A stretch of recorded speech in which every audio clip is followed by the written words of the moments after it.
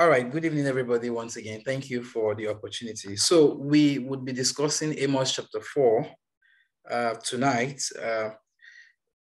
We have been looking at chapter 1 through chapter 3, and we've seen how Amos, the prophet, was actually prophesying to the people, the nation, different nations, speaking to them about what God has actually said. We know a prophet is to speak what God has actually asked him to speak. So today we want to look at, previously in the last chapter, chapter 3, we'll see how he has actually mentioned some irregularities that were actually happening, among the nation of Israel in particular, their sins and all of that.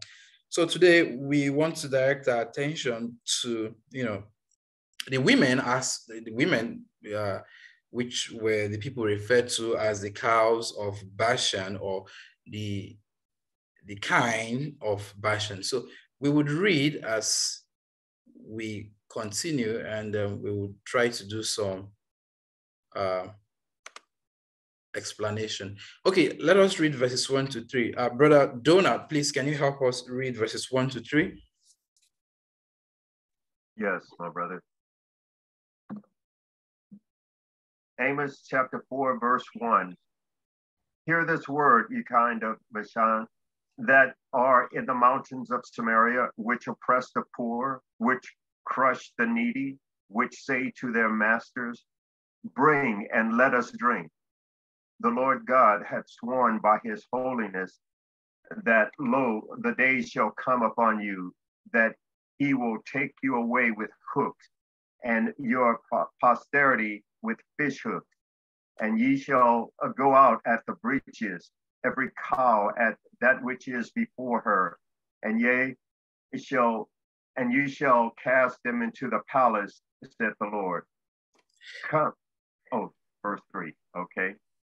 All right. That's Amos, verse 1 through 3. Yes, thank you very much for verses 1 to 3. All right, so we see the cows of Bashan, or like the KJV have it, it says the kind of Bashan. And from what we see in these 3 verses, we see that they are actually insatiable. They are not satisfied with what they have. And we see certain things that they were actually doing. Before we go into that, I just want to say something about Bashan. It's a place in the east of Jordan River. So it's a place in Samaria. And so the cows of Bashan is actually a phrase or a statement that is used to refer to the noble wives of, Israel, or the wealthy women that we have in Samaria. And from what they were doing, you would be able to see very clearly that these people were actually oppressing a lot of people. One of the things they were doing, actually living in Samaria, they were oppressing the poor and the needy. You see that clearly in verse 1. They were oppressing the poor, the crushed and the needy. And they were actually craving out for, pleasures, drinks, wine, and all of that. You see that in verse 2. And if you go to verse 3, you will see that all of these things, the Bible says that, going through verse 2, the Bible says that the Lord has sworn by his holiness, behold, the days come upon you when he will take you away with fish hooks, and your posterity with fish hook. You will go out through broken walls, each one straight ahead of her, and you will be cast into Hammon, says the Lord.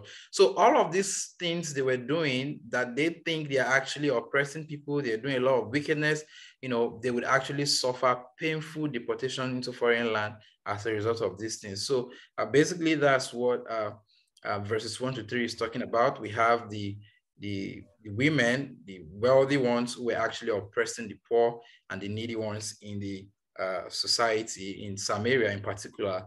And they were referred to as the kine or cows of Bashan. Actually, kine is an old word that you use for, as in a plural word for cows. Like when you have plural of cow, you can either call them kine or cow. So basically that's what we have there. So are there any comments on these verses before we go further? Yeah. I would point out to a couple references. The first one would be Amos 6. Amos 6 discusses the mountain of Samaria. I'll go ahead and read it. Amos 6:1. Woe to them that are at ease in Zion and trust in the mountain of Samaria, which is named chief of the nations, to whom the house of Israel came. Now, the reason that is important is because you'll remember the woman of Samaria, she herself in John 4:20 actually makes the reference that our fathers worshiped on this mountain. So this mountain is being referenced as a mountain of shame and unrighteousness. So you'll see that reference. I could read that from the woman of the well in John 4:20, but you'll remember the story as Jesus confronted the woman of the well regarding the mountain that she worships on cannot be the righteous mountain of God, which Jesus corrects her, referring to Jerusalem itself. All right. Thank you for that. Any other comments on the verses 1 to 3 on what we've said so far? Questions or comments? Okay, so let's move to the next. We have verse 4 to 5. Brother Green, can you please read that for us? Yes, my brother. Verse number 4. It says, "Come to Bethel and transgress at Gilgal, multiply transgression, and bring your sacrifices every morning, and your tithes after 3 years, and offer a sacrifice of thanksgiving with leaven, and proclaim and publish the free offerings, for this liketh you, O ye children of Israel, saith the Lord." All right, thank you for that. Now, here is Amos using sarcasm to actually call upon the wicked of Israel to continue in their unauthorized acts of worship. When you read it, it would appear that, oh, is he calling them to come and actually worship? Remember that Jerusalem was actually where God chose that people should worship him in the Old Testament. And you remember that. And along the line, as a result of their disobedience, they had to begin idol worship. I think they had one place in Bethel and in Dan where they had to go, the king, then I think it was Jeroboam, who said, no, you don't have to go to Jerusalem. You just you can actually, stay here and worship God, contrary to what, God has actually given to them. So Amos now is actually using a sense of sarcasm to call upon them and say, okay, come over to Bethel and transgress, continue your sin and keep sinning, come to Gilgal and multiply your transgressions. This is not actually a statement that is to be taken the way it was said, but we must understand that it is sarcasm that is being used. So a people that has no respect, gratitude, or regard for God's law could care less about worship the way God prescribed. So like I said, God told them, this is how you must worship me. This is how you must do. You can see, he said, bring your tithe every 3 days, offer a sacrifice of thanksgiving with leaven, proclaim and announce the free will offering. For this you love. These are contrary to how God wanted them to do it. If you go back to Deuteronomy, Exodus, and you see how God gave them these instructions, God was very particular, explicit with all of these guidelines and directions, but they actually, changed everything and all of that. So you see those areas where they actually worship their false gods, Amos is calling them, you continue and do all of this. So these self-centered individuals, like the nation of Israel, Samaria, are actually called to the centers of their idolatrous worship, Bethel, Gilgal, in order to continue their illegal and self-prescribed worship over there. And, leaven offerings of thanksgiving, proclaim free will offerings, and all of this, was not to please God, but their own self. Now, if you go, remember in Matthew chapter 15, verse 8 and 9, Brother Stevenson, can you please help us with that passage? Okay, we have it on the screen. Matthew 15, 8 and 9. Jesus was actually talking. Yeah, you can read, no problem. Brother Stevenson, help us read Matthew 15, 8 and 9. This people draw nigh unto me with their mouth and honor me with their lips, but their hearts is far from me. But in vain do they worship me, teaching for doctrines the commandments of men. Thank you very much. You see that Jesus Christ was actually talking there, making reference to Isaiah, and he was like, oh, you know, your prophets, Isaiah spoke well of them, you know, not well in the real sense. He said, they actually draw near with their lips. They think they want to worship God, you know, but their heart is far from God. In vain, they worship God. Why? Because they are teaching for doctrines, the precepts of men. We can see that clearly demonstrated in this very passage.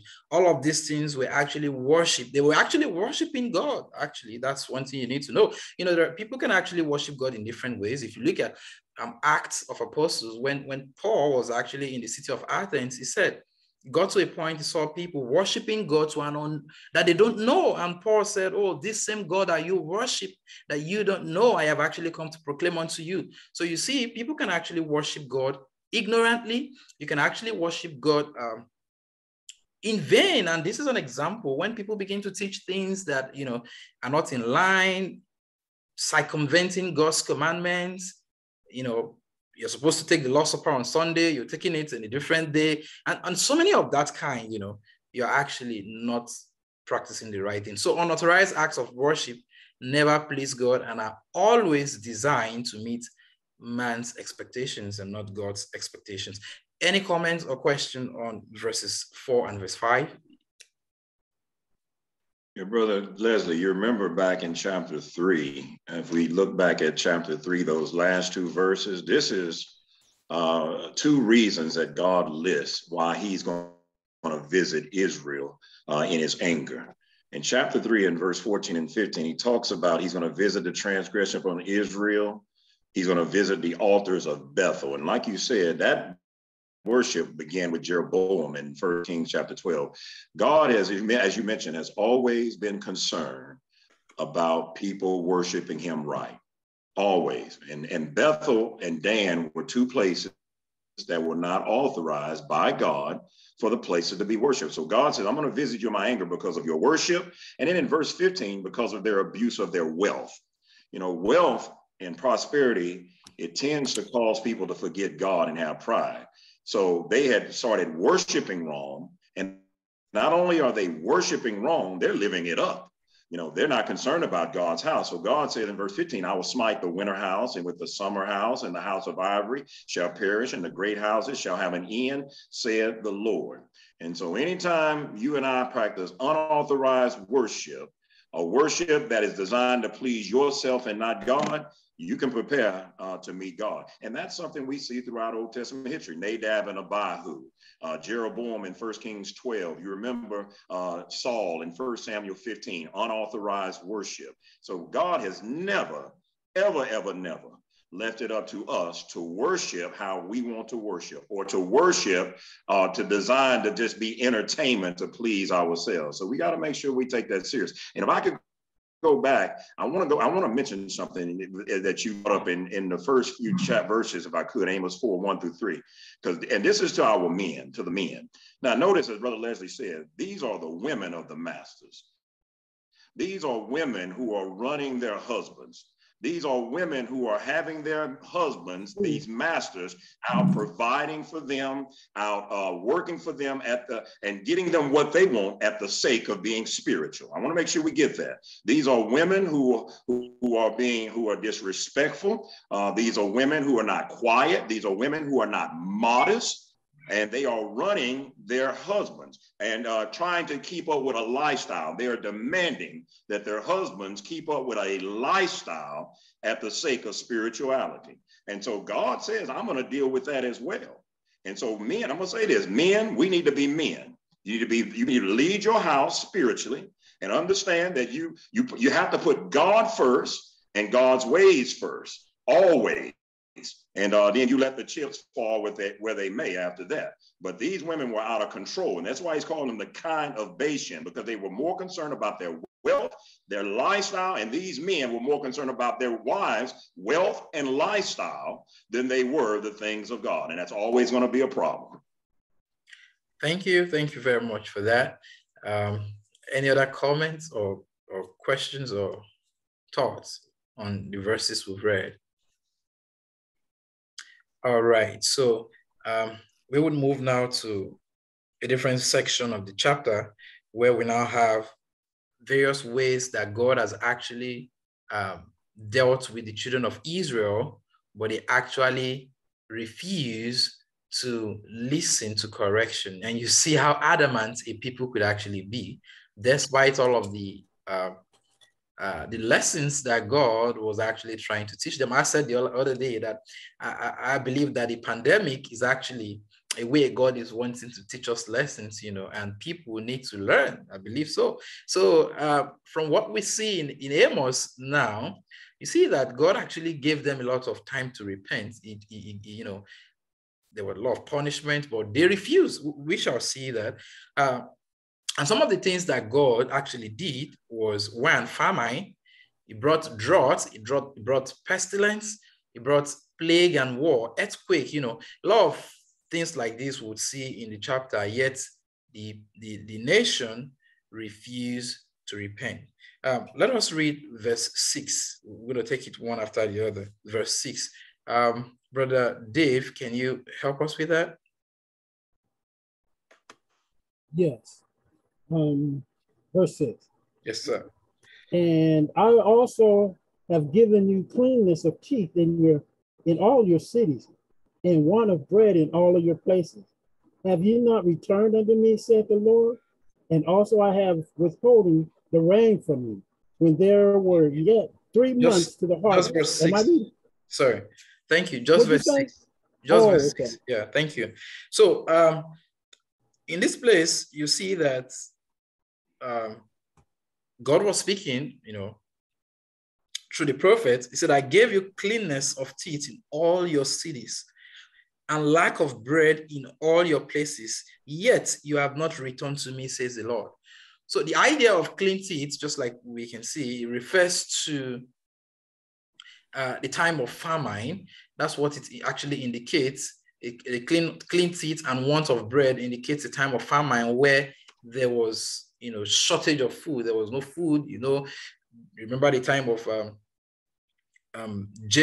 Joseph, when there was famine and the brothers had to come down to Egypt to buy food. You know, famine is always spoken of oftentimes in the Bible. Even in the New Testament, you see in Acts chapter 11, verse 27 to 30, when Agabus came to prophesy in Antioch that there's going to be a famine throughout the world, and then the brethren in Antioch actually contributed to help the brethren in Judea as a result of the famine. So, you know, this is a period of lack of, you know, food in the nation or among the people. And God actually is saying that he actually brought this upon them to teach them a lesson.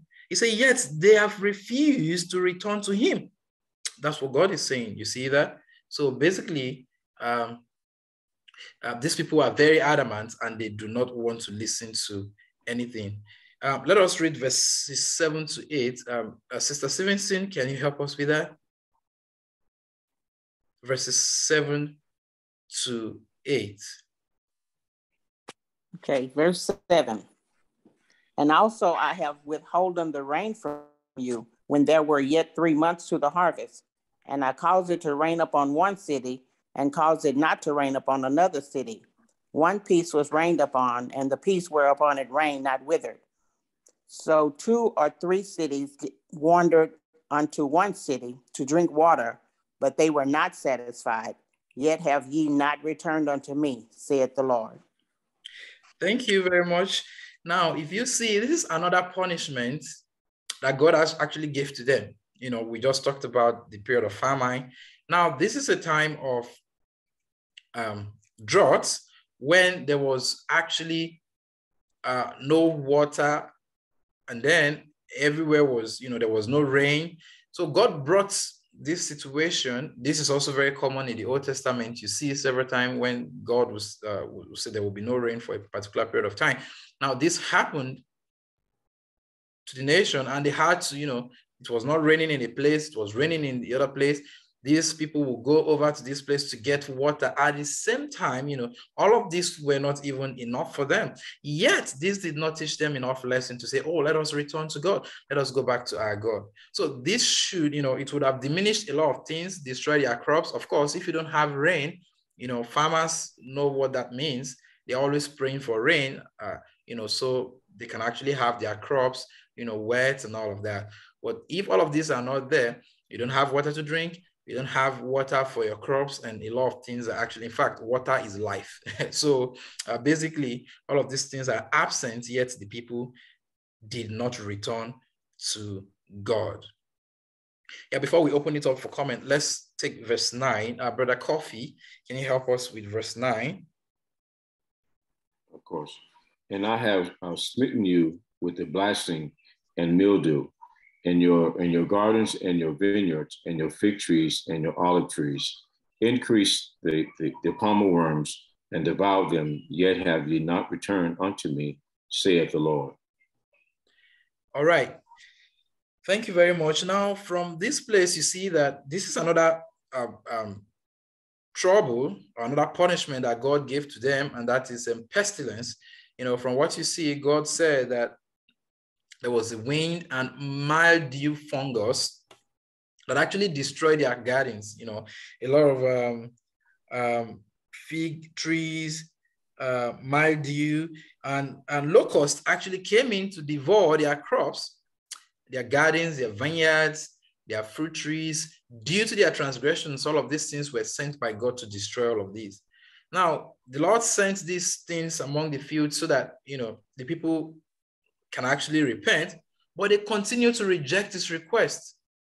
They continue to reject his request for repentance. And, the text in each of these instances indicates that the people were told, likely by a prophet, that God had actually caused the events, due to their sinful life. So basically, God is saying, I brought all of this, you have refused to return to me, you have refused to return to me. Definitely the people knew that, oh, God was punishing us and they ought to have actually repented, but they actually do not repent. Before we go over to verse 9, any comments on verse 10 rather, any comments on the verses we've actually read? Hey, Brother Lesley, Brother Lesley, and good job, brother, good teaching. It reminds me, I'm just going back in Old Testament history. You remember the children of Israel when in Elijah's days on Mount Carmel, as you had some of Israel prophets. And remember, this was Israel. Ahab is of Israel. Jezebel is of Israel. And they're worshiping the god Baal, which is the god, the rain god, the sun god.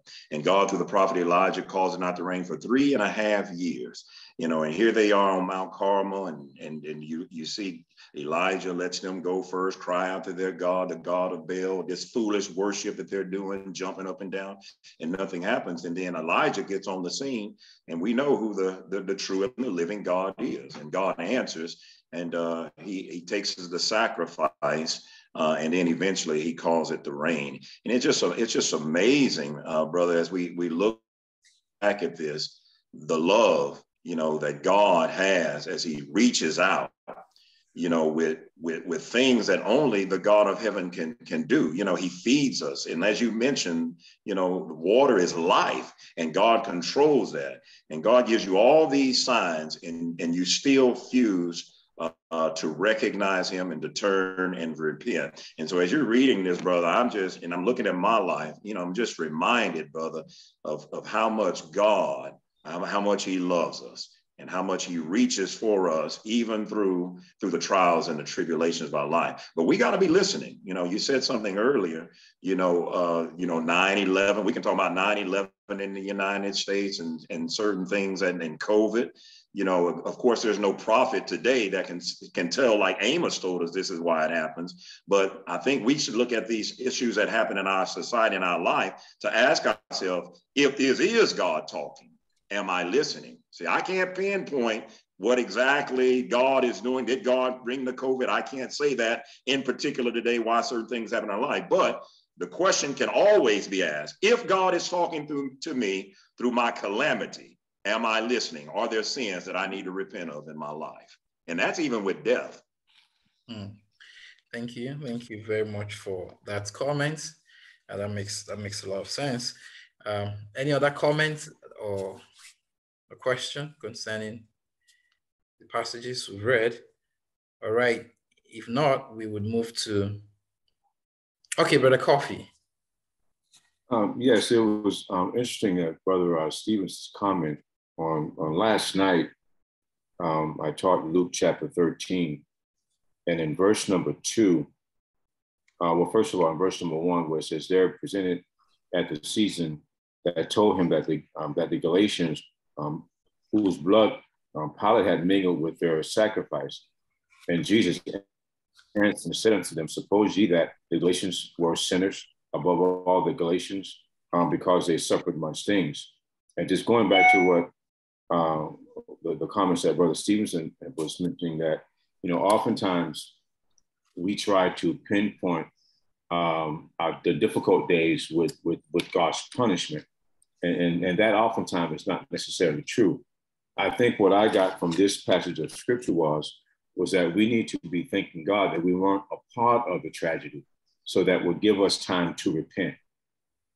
And which was the basis of this entire several chapters, where it says, I tell you, nay, but except ye repent, ye shall all likewise perish. So while we are living in this dark world, and all of the things that 9/11 and COVID is taking place, and obviously people are losing their lives, we just need to be thanking God that he's still long suffering and giving even those that have not obeyed the gospel time to repent. And even for ourselves, when we fall short, give us time to repent also, because we know that no sin shall enter into the kingdom of heaven. But I thought that was just a good segue to share that with what Brother Stevenson was mentioning. It's my comment. All right, thank you very much. I think that makes sense as well. So we appreciate it. Any other comments? All right, so we will move to verse 10. Brother Lloyd, are you there? Can you help us read verse 10? Mm-hmm. All right. Verse 10. Verse 10. 1 second here. Brother Lesley. Yes, sir. Okay, I'm sorry, Brother Lloyd. I just wanted to finish my thought. It just came to me. And also, and what was taking place in this also, Luke chapter 13, was that we oftentimes pay a lot of attention to some of the larger tragedies, and we want to give some type of a spiritual revelation about it, but yet we don't deal with the issues that we struggle with day to day, which is just as sinful as buildings collapsing, I'm not treating my family right, or stealing or lying and doing all those things in Galatians chapter, I believe it's 5 around 19. And so there's no greater sin, because, good people will go to hell, and they're going to be bad people going to hell. But if we don't repent, is really the basis of what I should have thought to finish to say, is what I want to conclude my comment. Thank you. Yeah, thank you. Yeah, that makes sense. To add to Luke 13:3, you cited, I think Acts chapter 17 is also very relevant. Verse 30 and 31 says, in times of ignorance, God overlooked, but now commands all men everywhere to repent, because he has actually, appointed a day in which he's going to judge the whole world in righteousness through the man, whom he has appointed. That's Jesus Christ. Thank you once again for that. Appreciate it. Brother Lloyd, please, can you go ahead? Verse 10. Yeah. Verse 10, the Bible says, I sent among you a pestilence after the manner of Egypt. I killed your young men with the sword and carried away your horses. And I made the stench of your camp go up into your nostrils, yet you did not return to me, declares the Lord. All right, this is another trouble or punishment that God actually gave to them. We have plagues and war. You remember when the Egyptians were very stubborn and would not allow the Israelites to go, God actually gave them, I think, 10 plagues. And, despite all of these things, they were still stubborn until at a particular point in time when Pharaoh had to, let them go. And even when he actually allowed them, he had to, pursue them and all of that. Now, here is a similar reference, or a reference to what had happened. It says, I sent among you a plague after the manner of Egypt. Your young men are killed with a sword. Along with your captive horses, I made the stench of your camps come up into your nostrils, Yet you have not returned to me, says the Lord. Their men were killed, plagues came into their land, and they actually refused to go back to God. I think these people should have actually remembered what had happened in the past. I think they were not actually learning from the lessons of history, because if they do, they would not repeat the mistakes that that were made in the past. The Israelites are fond of going back to sin, coming to God, going back to sin, and all of that. So that's so terrible. And this is it. Despite all of this trouble, they did not repent. They did not come to the Lord. Any comments on that? Yeah, Brother Lesley, your point about they should have learned, Paul says in Romans 15:4, to we who are Christians, whatsoever things were written aforetime were written for our learning, that we through patience and comfort of the scripture might have hope. And then Paul turns around and he also in 1 Corinthians chapter 10, he uses the Old Testament, Israel wandering in the wilderness as an example as well in 1 Corinthians 10 and and I'll just start with verse 7 if I could, Brother Lesley. Paul writes to them in 1 Corinthians 10, neither be you idolaters, as were some of them. As it is written, the people sat down to eat and drink, rose up to play. Neither let us commit fornication, as some of them committed, and fell in one day 23,000. Neither let us tempt Christ, as some of them also tempted, and were destroyed of serpents. So he goes all the way back to the Old Testament. Neither murmur you, as some of them also murmured, and were destroyed of the destroyer. He says in verse 11, now all these things happen unto them for an example, and they are written for our admonition, upon whom the ends of the world are come. And so we are blessed to be New Testament Christian because we can learn and live. We don't have to live and learn, especially from the failures of the Old Testament Israel. Right. Thank you. That's right. That's right. So we have that with us, and then that's why we can actually learn from that, and that's why we cannot throw the Old Testament away. People often say, well, we don't follow the Old Testament law, but why do we still read it? Why do we read it? We can't throw them away because it has a purpose, and from the scriptures you've read, it shows that they are for our learning, the patience and comfort of the scriptures. Through them, we might have hope. So it's unfortunate that the children of Israel, God killed them. The smell of the rotting bodies corrupted the air that they were breathing in, yet these people did not actually return to the Lord. All right, let's look at verse 11. Brother Jared, can you help us with that?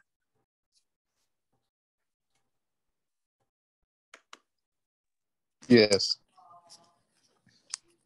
I have overthrown some of you, as God overthrew Sodom and Gomorrah, and ye were as a firebrand,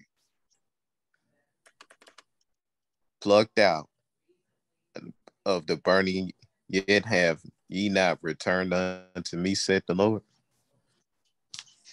All right, thank you. Now, this is another punishment or plague that God actually brought upon them, and they did not repent.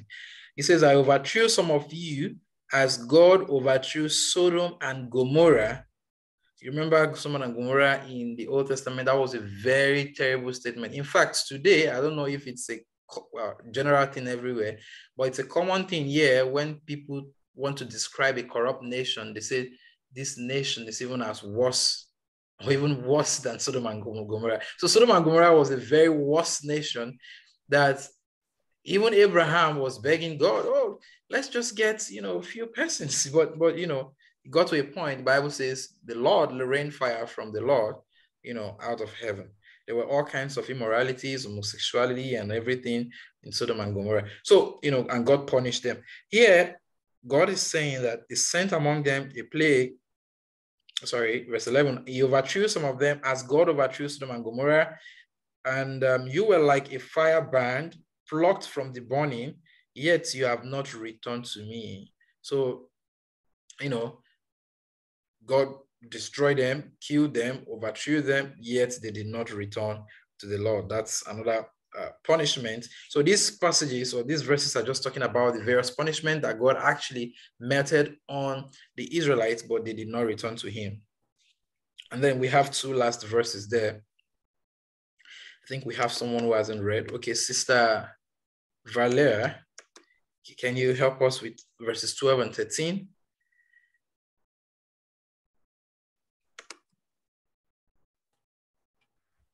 I'll have to pass, my brother. Okay, say that again. I'll pass. Okay, all right. All right, Brother Green, can you help us with that? Yes, verses 12 and 13. Therefore, thus will I do unto thee, O Israel, and because I will do this unto thee, prepare to meet thy God, O Israel.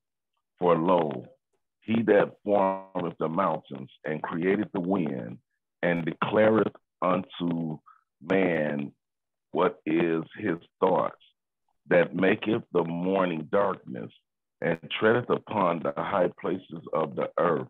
The Lord, the God of hosts, is his name.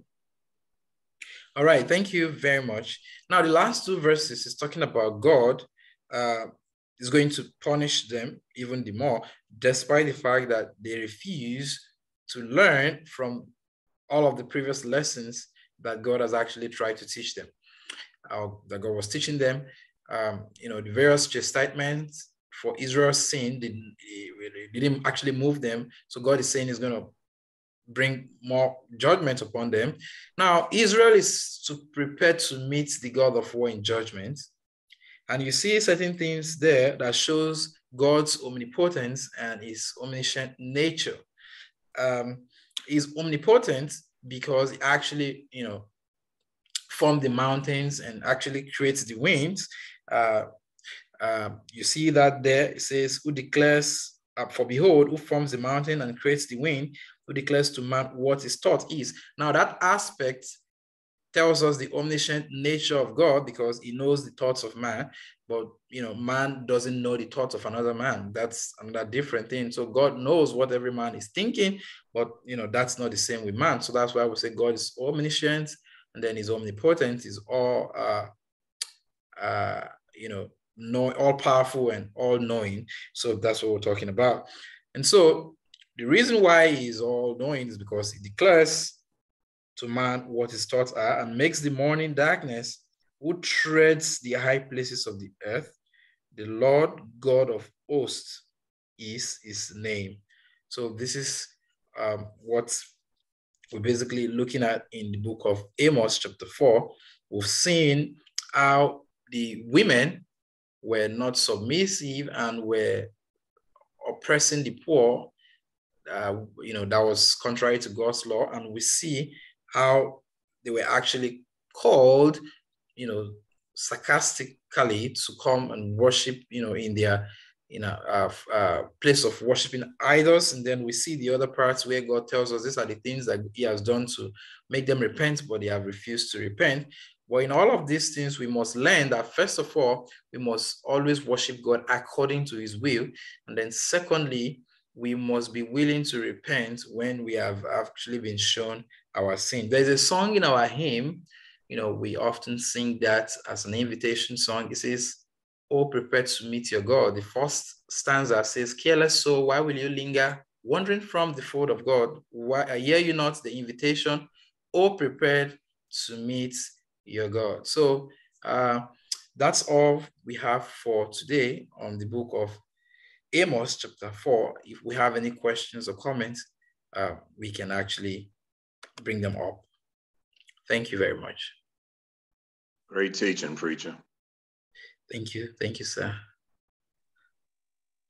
Thank you so much for tonight's lesson, my brother. And once again, we appreciate every opportunity that we get to have you to teach. Great lesson. Do we have anyone that has any questions or comments concerning tonight's lesson or anything else that you have that you would like to bring to the group?